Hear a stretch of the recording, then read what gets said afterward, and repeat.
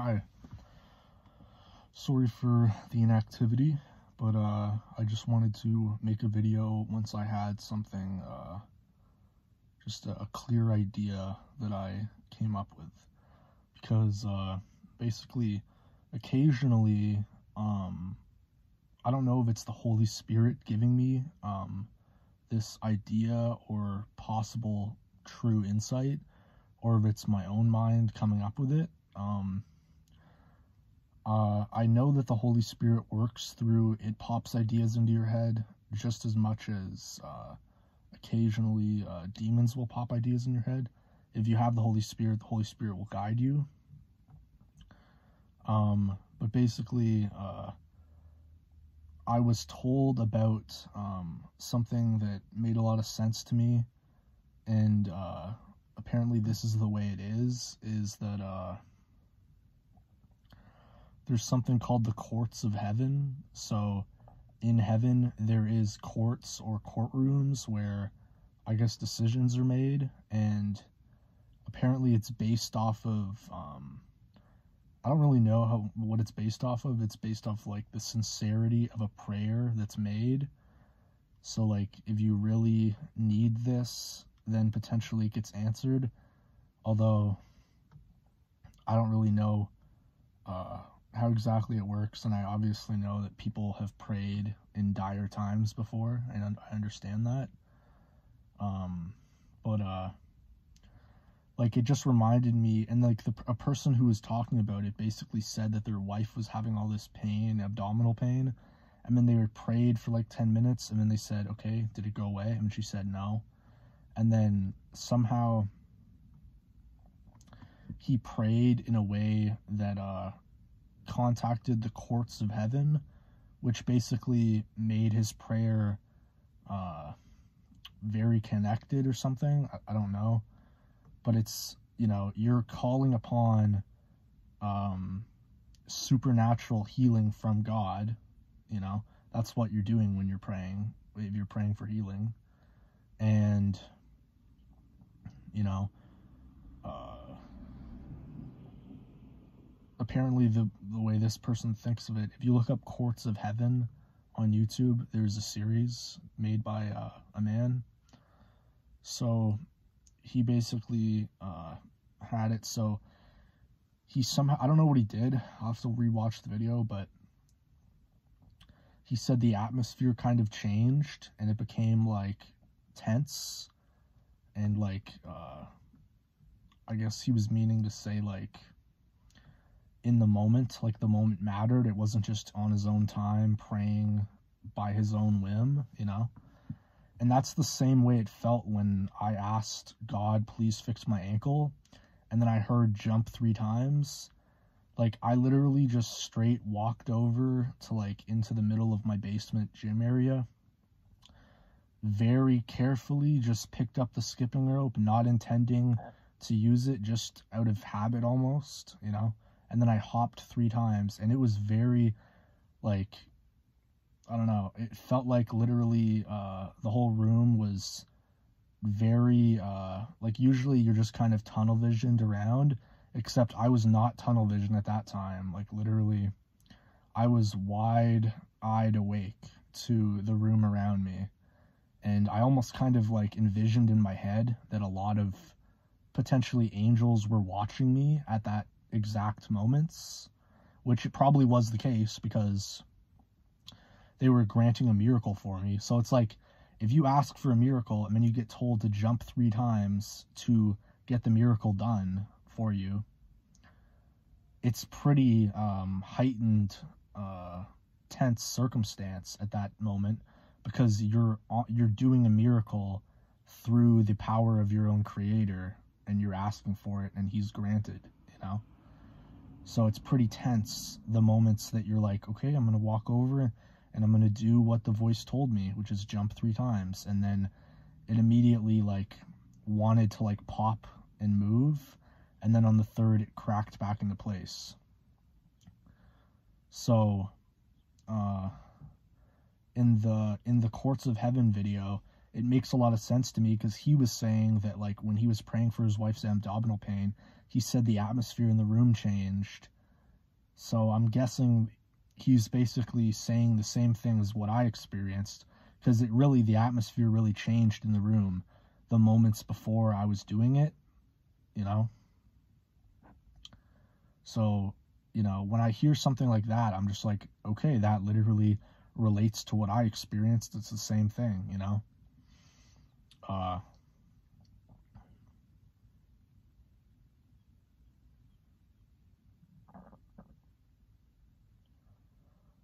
Yeah, that's good.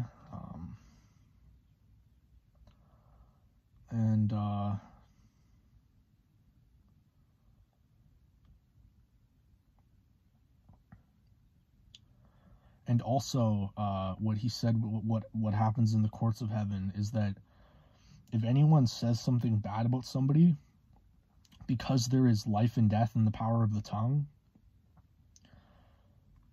like the way it apparently actually is, and this is like the way that you can look at it full time, is that if someone like your parent is literally speaking bad about you and saying you can't do this, you won't do this, you'll never do that, and you can't do it or whatever, and you're bad, well, then literally those words are not just hitting nothing, hitting the air and falling down.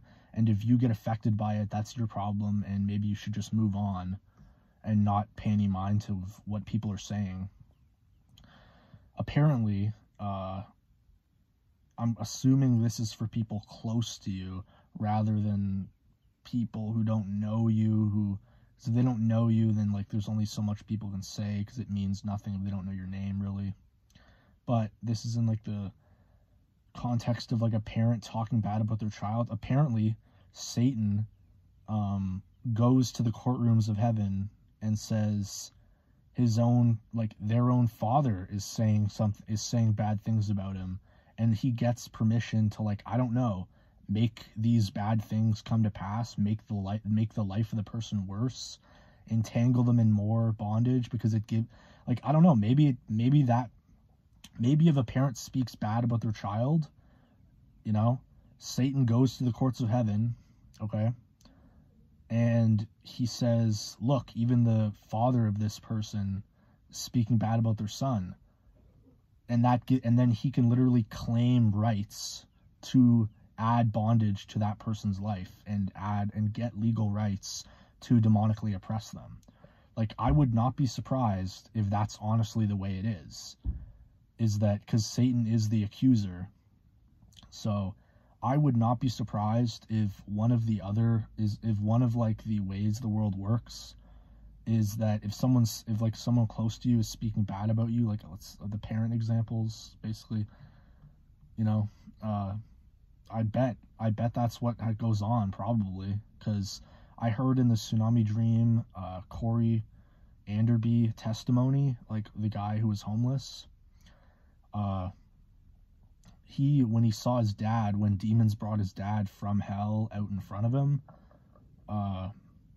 and then literally his dad said he was proud of him for what he was doing, and then the demons were like beating on the dad because they owned him because he was in hell.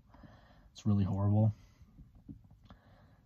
Basically, Corey was pleading with God, saying, God, can you just like make him never exist, or can you put him on another planet? Can you take him out of hell? Anything but going back there. And then apparently what he heard, you know, I'm just repeating what the man said from his testimony, is that God apparently said, I can't do that. There would be war. So, you know I'm just like putting together like tidbits of info from different accounts and stuff, except nobody's a liar here. Like, nobody's lying and nobody's crazy. So, you know, if that's the way it is, you know, is that there, you know, because if the third of the angels fell from heaven, and the state of the world now is, you know, like the demons are trying to cause humankind to sin on earth, and you have to be wise enough to understand that you're passing through this place. So, you know, don't get wrapped up in media because it's not real, that type of thing. Like, don't sin off of what you've learned from what you've seen in the world. Like, go back to God's word, just live like that, because like you'll find that it's the correct way. That's what I found. But from that sentiment of that would cause war, for him to take somebody out of hell that got themselves in there by not, I don't even know, being a good man. I don't know. I think Corey's dad was an alcoholic. I don't know what his story was exactly, but I guess he didn't think he would go to heaven, and then he didn't end up going to heaven. I don't know. But, you know, like that kind of sentiment of there'd be war, well, that means there's two sides, and they are functioning. It's not just it's not just that the human race is on Earth and we're the only thing going. Apparently, it could be very well that there's two actual sides, and we're actually just caught in the middle, which makes sense.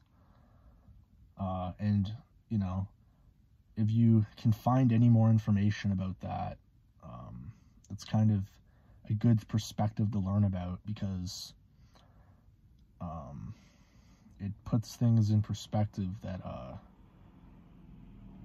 you know, that you're actually kind of just a free agent in this, and that you choose to go to heaven by, you know, following the commands of who you're trying to join up with for eternity, you know. But yeah, that was just I don't know if I communicated the actual idea that I thought of or popped into my head, but I just was trying to remember what I came up with.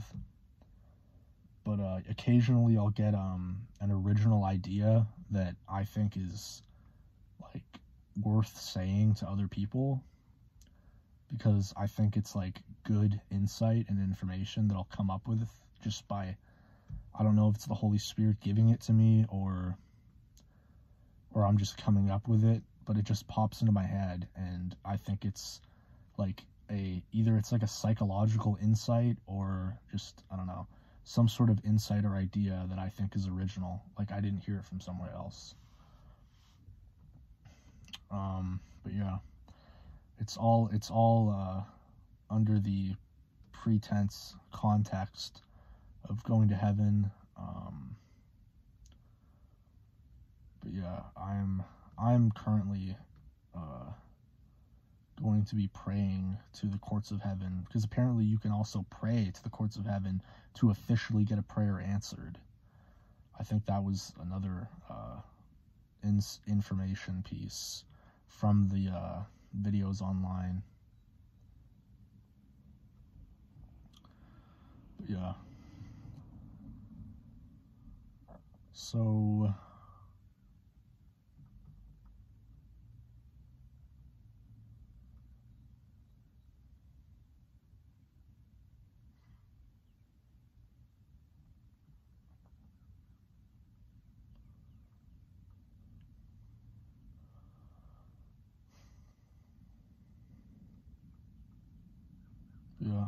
as far as the demonization, I now, for, you know, a few weeks, have had no intrusive thoughts that are self-condemning, where I'm just like swearing at myself and tearing myself down over and over in like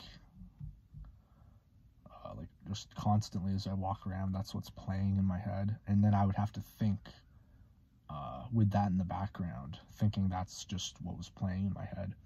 But now that that's gone, it allows me to be a lot more clear, which is good.